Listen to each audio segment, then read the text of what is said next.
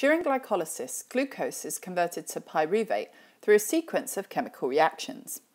In the first reaction, the 6-carbon glucose is phosphorylated through the use of 2 ATPs, converting them to ADP, and this produces fructose 1,6-bisphosphate.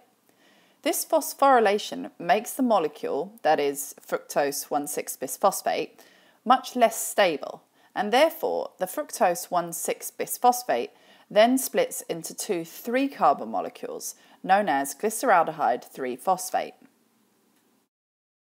Each of these glyceraldehyde 3-phosphates is then converted into pyruvate.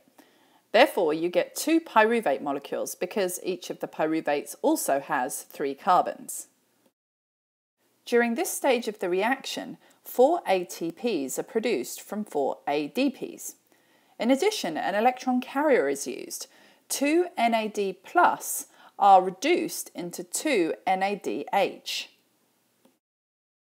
This entire process takes place in the cytoplasm of cells, and since no oxygen is used, it's considered to be anaerobic.